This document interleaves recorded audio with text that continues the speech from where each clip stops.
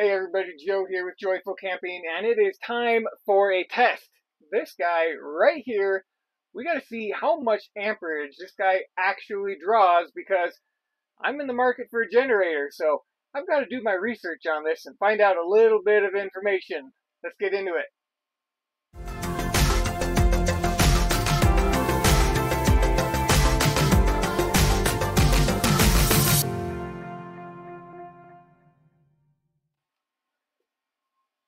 Alright, now this is my current generator. Yeah, as you can see right here, 83, 84-ish decibels, and this is with basically no load on it thus far.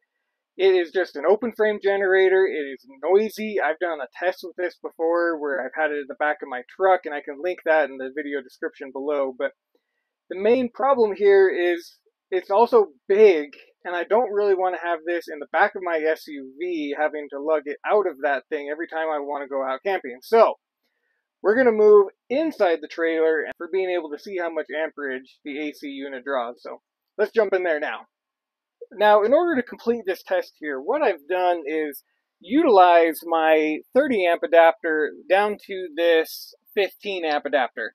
Now, the AC unit itself has a 15 amp plug on it, so as long as I'm not running the fridge, any other electronics, etc. in here, then I should be good for completing this test without tripping any breakers, etc. Or worrying about melting any wires because of the 30 amp to the 15 amp. You just have to be really mindful of what you're doing during this test. The other part of this test, which why I needed the 15 amp, is this little device that I've got here. It splits out each leg of the circuit. You've got your ground, your hot, and your neutral. And basically it will tell me, utilizing one of these clamp meters, how many amps are being drawn through here. So that way I can get actual, accurate information about what's going on. So first thing I need to do, break the circuit here and put it in line. And then just to make sure that everything's all good, I also got my tester here. And, ooh, that's interesting. Open ground. Okay. I don't know why I would have an open ground. That's curious. Okay, this is why we test these things, and this is important things to find out. So, I'm going to go troubleshoot this. I'll be right back. Okay, I messed around with the wires a little bit, and I didn't have to replace anything. I'm wondering if one of the contacts on the inside of one of these DIY plugs out there at the end of the extension cord is having a little bit of a problem. One of them that I put on there was problematic with staying into its, when you plug something into it, whatever you plug in just wants to fall out. So I think that's what the problem was. Either way, I plug my tester in.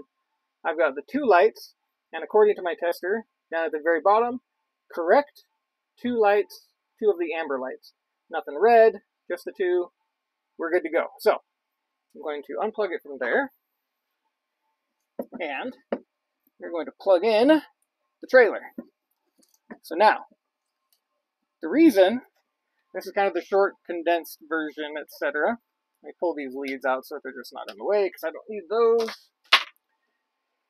We're going to go to voltage here, or excuse me, we're doing amps. My bad, amps. The reason that you don't just go around the entire cable like this, I'm reading 0, okay? Now if I go to the individual leg, see if I can hold this right so you can be able to see. Just around the single leg, I am drawing 0.6 amps. So that's probably the charge controller, any little fan that's with it to be able to keep going. I've actually got a bunch of lights on in here right now for filming so that you guys can see a little bit better. But again, looks like we actually dropped down to 0.5 now. Maybe something kicked off. I thought I heard a fan for a second, but if I put it around neutral, you'll see again the 0.5. And That explains why when you clamp it around here, you get 0, because these two will cancel each other out. So I know that's quick and dirty, but that's how you are able to test the amperage without having to have anything specialized, if you already have some of this hardware available to you. So, all right, now we're going to actually kick on the fan of the air conditioner.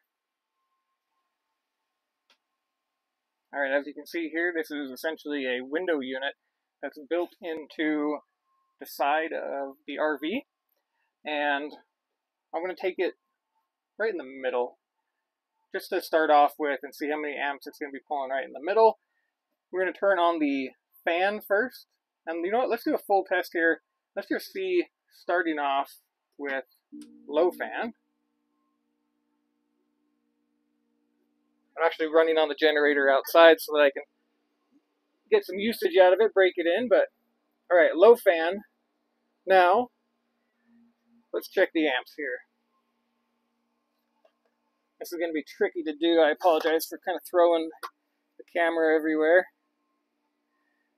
And you're not really supposed to touch the wire when you do this. You're supposed to just have it straddle it like off of the wire a little bit. So this is really difficult to test, but I think this will do good for the purposes of what we need to do here. 0.75 amps, so not much on low fan. Now, let's turn it up to high fan.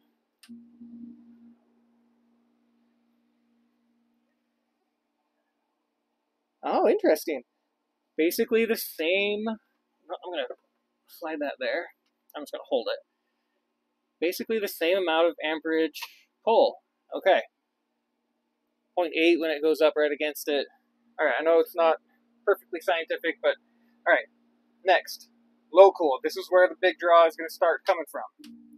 So starting off on low fan. Okay, low cool. I can hear the compressor kicking in. All right. There we go. I can actually hear the generator out there working a little bit harder now. 3.4 amps as that compressor is kicking in. Now this particular AC unit doesn't have a temperature setting. It's basically just how cool do you want it to be, etc. So let's test low cool a little bit further and turn this up max cool.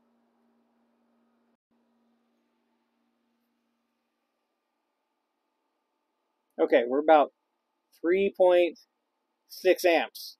So that's some good information for low cool.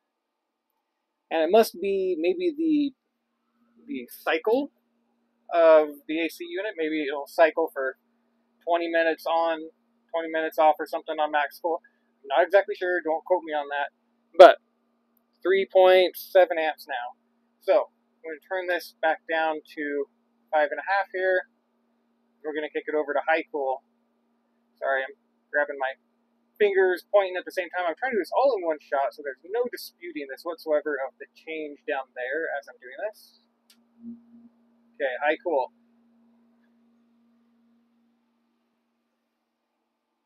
And then down here we've got the 3.8.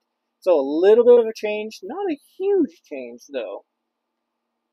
So that's good to know. Okay, so 3.8 amps, high cool. I can feel, I don't know if you guys noticed, I got my little minifig here. Hi dude. I can feel the cold air, it's blowing out. In here right now it is 75 degrees.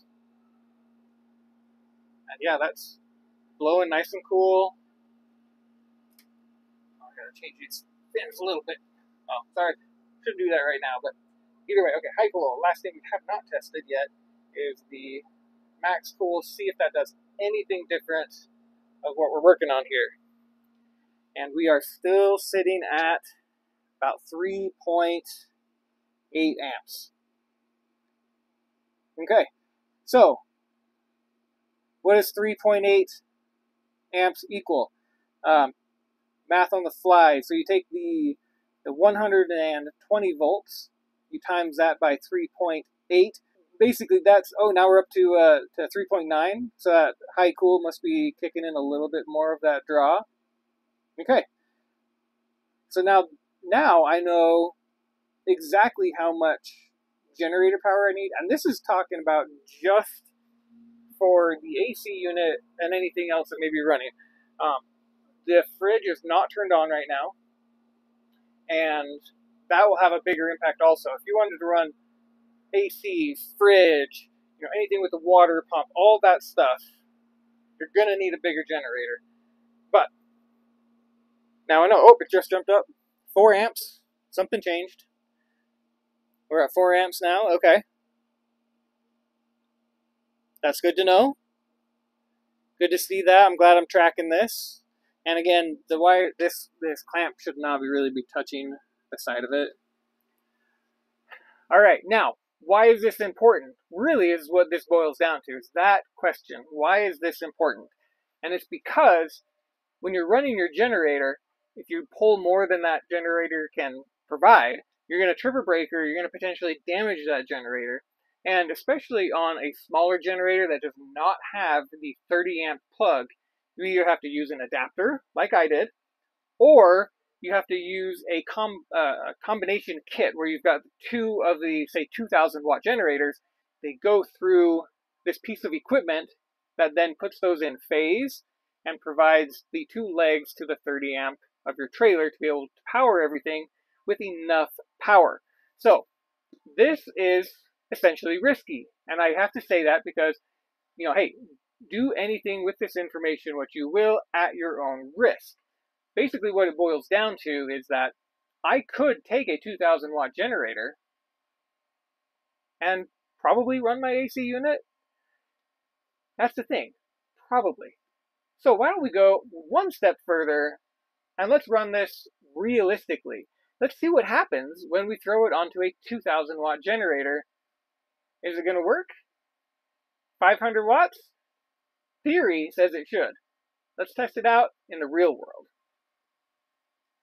All right, as we can see here, we've got the Honda 2000 all fired up, and it is about 10 decibels quieter than that other generator.